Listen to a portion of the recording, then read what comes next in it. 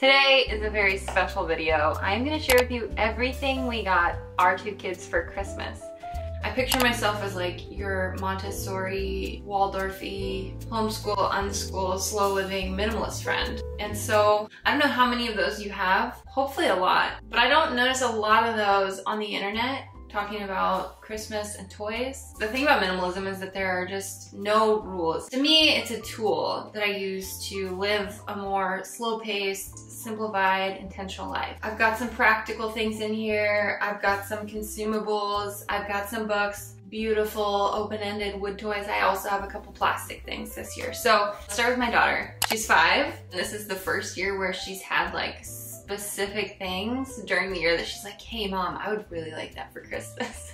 I'm really excited to surprise her with some of this stuff. First off, she's been talking about wanting a bed for her babies, but everyone online I see is just like cribs for dolls, and she just doesn't even understand the concept of that because we co-sleep. She saw this baby bed in a store months ago, but she still talks about it, and so I sell it on Amazon now. So as much stuff as I can find, I will link it for you. Something I think about a lot when I'm purchasing toys is where's the toy gonna go after I purchase it? Literally, like where can I picture in my house that thing being stored so that my kids know where to put it away, I know where it's gonna fit, it's not just gonna forever not have a home and therefore be in the middle of our living room. In the decision to get her a bed for her animals and her dolls, I know that this thing is gonna be out either by my bed or on top of our little like living room toy credenza all the time. And so as I was looking at ones online, I was like, you know what, I'm gonna buy one that matches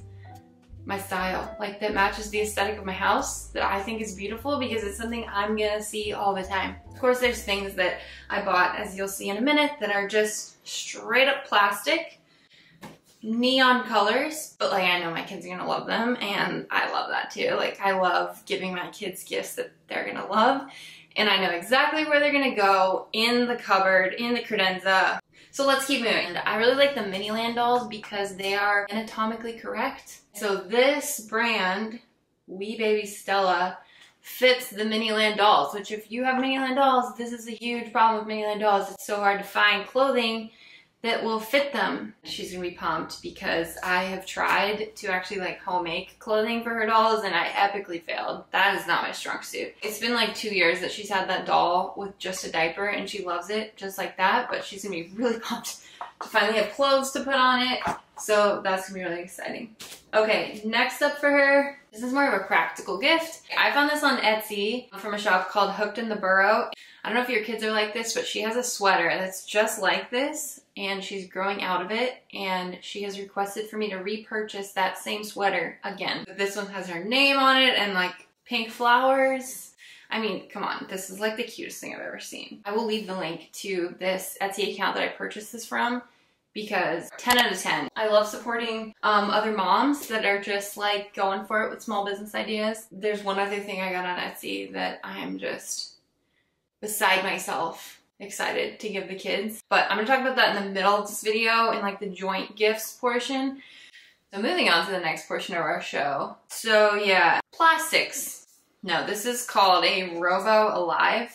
If you know Mallory, she catches lizards probably like 10 to 12 per day. We don't have just like lizards everywhere in our yard. I've never met anyone with the ability to like catch bugs and lizards that she has. She just loves it. It runs like a real lizard. So this got this recycle bin. No, don't do that. Yeah, when I was just a new mom with a baby, I was like, I would never buy a plastic toy that required batteries. I will never do that. Here we are. We actually got one for Tennessee too because they're just both gonna absolutely love these. Very, very exciting. Now I'm gonna show you the really big, huge, humongous gift for Mallory before stocking stuffers.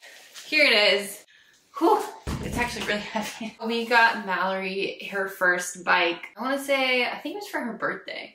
So that was in May. And my son, Tennessee, started riding it, like full-time riding it, primary mode of transportation. So she and Tennessee are both always wanting to ride what they call the big bike. So we decided to get her the next size up. So that's gonna be really exciting. And it's gonna be like a double gift because now Tennessee can have the smaller bike and Mallory will have her own bike.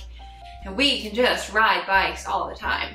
By the way, if you have a kid or know of a kid that doesn't yet have a Strider bike, make this the Christmas to change their life, okay? So let me show you the couple stocking stuffers I have for Mal. First up, geode packs. I don't know if you had these when you were a kid. Basically, you take a rock, hit it with a hammer. It's just like the best. And that is the first stocking stuffer. The next thing I got for Mallory is this metal yo-yo. She just always has questions about yo-yos because at one point she saw a YouTube video of a yo-yo, so she can check it out and play with it and see how they work. Our mammoth sunflower packet, these are her favorite flowers. She loves planting seeds. I love seeing all the random seeds she plants just like come up throughout our yard, and usually it's sunflowers. We always have a large amount of sunflowers in our yard, and it's always thanks to Mallory, and I just think it's precious. A couple more things for her stocking. We have a stained glass front door, and every day, like at a certain point in the morning, we will get like a stray rainbow in our living room or like on someone's face, and they love it, they freak out. So basically you hang it up in front of a window that has sun, and it like makes millions of rainbows all around your room. A non-plastic toy stocking stuffer. I was gonna home make Play-Doh and put it in a mason jar and put it in her stocking, but just didn't get around to it. Picked up this little tub of Play-Doh, and she's probably gonna like it way better than the stuff I would have homemade because it's a snowman and has glitter in it, and I mean, it's a consumable. I'm always looking for little consumables for their stockings. Not an overwhelming amount, but things that aren't gonna just permanently be in our lives, but that they'll have a great time with. Chalk, Play-Doh, even like favorite snacks. I feel like we have quite a few really good joint gifts this year. So first up is this puzzle. My kids love making puzzles. It's hard to find an in-between. They just did a construction truck puzzle the other day that was like 12 pieces, and they did it in like 5 minutes and it was over. So they've talked about wanting one with more pieces, but it's hard to find an in-between from like 12 pieces to 1,000. Like, 4 or 5 times a week, we'll play like a family game or do some type of puzzle at the dinner table. So, just because it's getting dark so early now, so I'm excited to do this puzzle with them. All right, next up, joint gifts-wise, are a few books. So every year I make this little advent calendar for my kids. Basically what I do is like find a stick on a hike, and then I just take string or twine or ribbon or whatever I have on hand, and I attach 24 little bags or random things wrapped in crepe paper, notes, like just little things that I want to do with them throughout the Christmas season. Sometimes it'll be like the night before, and then I'll peek into the next day and be like, yeah, I do not have stuff to make Christmas cookies. So then I just like move it down a few days. It's very loose, it's very flexible. It's just like a way to do something special and have fun experiences with the kids throughout the Christmas season.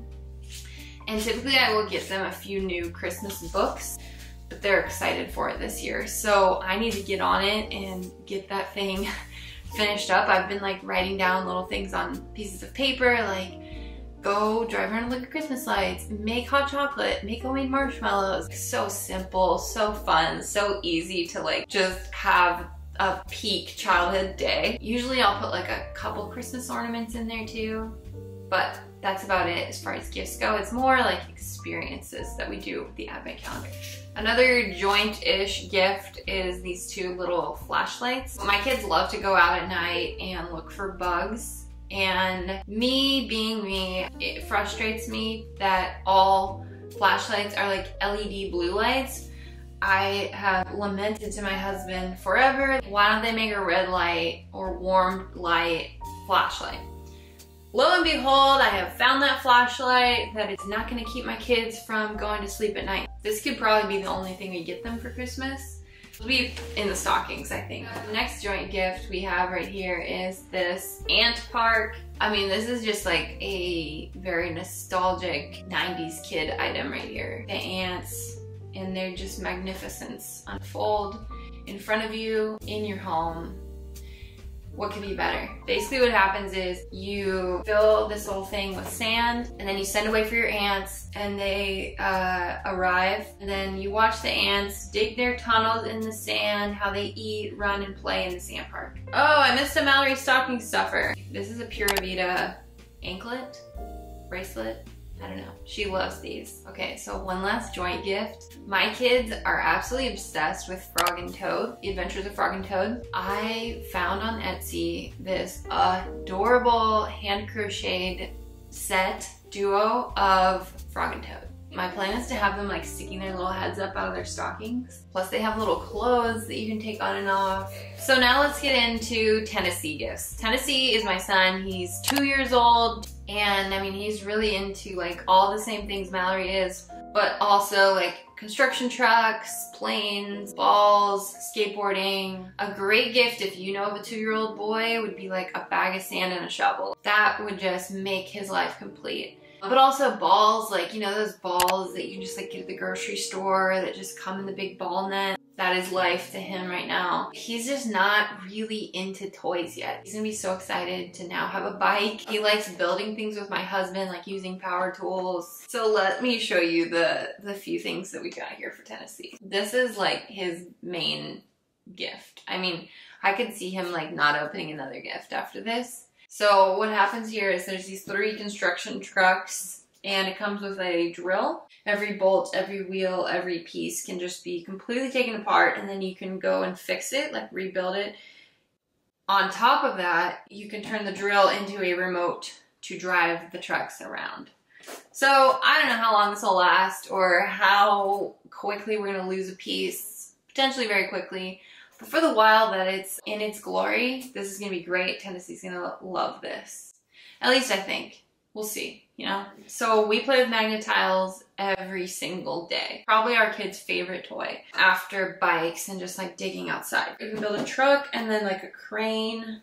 Looks like it comes with a little road. Yeah, magnet tiles are amazing if you're looking for a great like classic toy that is gonna be very open-ended and encourage a lot of creativity. I don't know anyone that doesn't like magnet tiles. I guess this could potentially be a stocking stuffer, but I got these balsa wood planes. I remember having these as a kid. This is actually a set of both the like rubber band crank ones and the balsa gliders. Dang, he's gonna love that. Oh, I don't know what I'm building right now.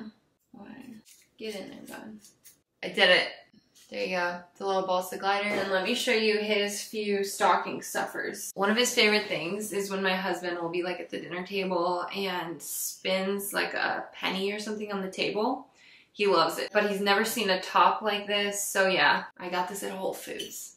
$1 little spinning top. Then also, obviously I'm gonna put a few of these geodes in his stocking. I got him a pot of Play-Doh as well. I might also get them both some chalk, and I'm also going to give him one of these rainbow makers. I don't know what it is, if this is just like an across the board kid thing. Whenever you see a Mini Cooper, you just like have to say Mini Cooper when you see it. So I don't know what it is, but my kids are very much into finding all the Mini Coopers. And see, he's gonna be very excited when he sees this on Christmas morning. He loves like playing little things with cars. He has like this whole road set where he'll make roads for them to drive on, or he'll just like throw them off the top of things and watch them jump so high.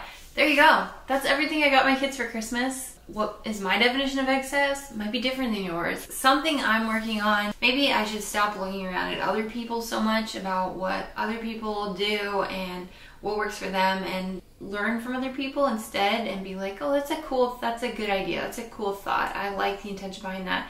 Now let me apply that to my life and what works for me, and just be confident in that. It's okay if it looks different than me.